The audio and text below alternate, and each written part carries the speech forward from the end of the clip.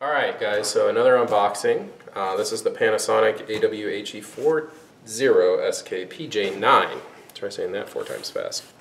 So this is a really awesome, small, remote controlled pan tilt zoom camera, PTZ, robotic.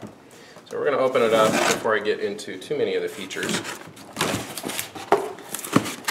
I haven't opened this before, so I'm going to be getting the raw, and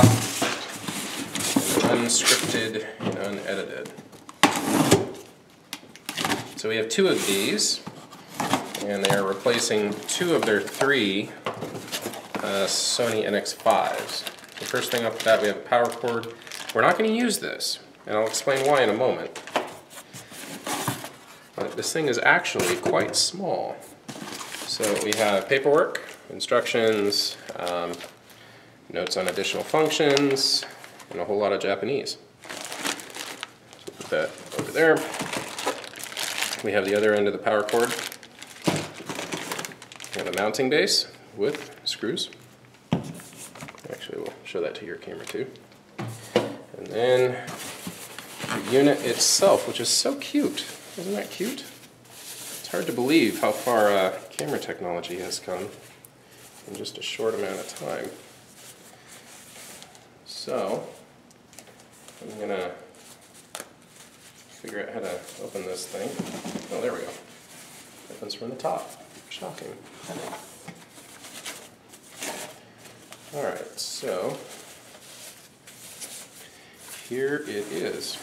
Isn't that just darling? So this thing will actually rotate around and tilt. And then on the back here, so this is the SDI version, because they already have SDI cabling. So that is why we went with this option. They do have an HDMI version of this. So we have a retention clip here that we are going to use, that we would use to ensure that the power never becomes unplugged. So we also have network and control. So what we're going to do is we're actually going to power the unit off of the Ethernet using a PoE. They also have RS-232C, so that's an additional control. You can run audio in, you've got USB connection for configuration. You've got RS-422 here. So I'm actually unsure of whether we're going to plug into this one or that one. But essentially what we're going to do is our PoE switch is actually going to allow us to combine the control signal, so the RS-422, with the power, and it sends it over the Ethernet line. So we're just going to have 2 cables that connect this thing.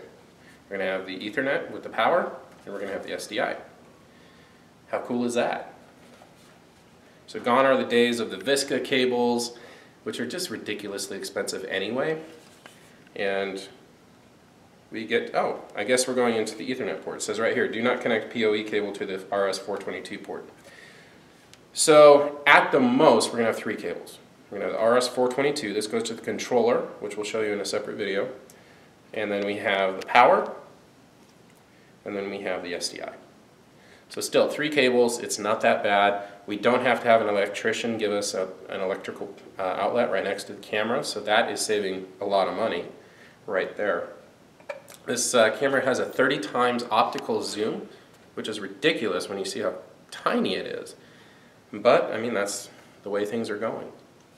So with that, again, we have 2 of these. We're going to have a manned camera at the back right.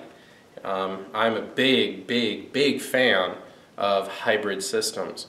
There's nothing wrong with taking advantage of newer technology like PTZ, but I can tell you that you do not want to use one of these to follow very active speakers who walk a lot.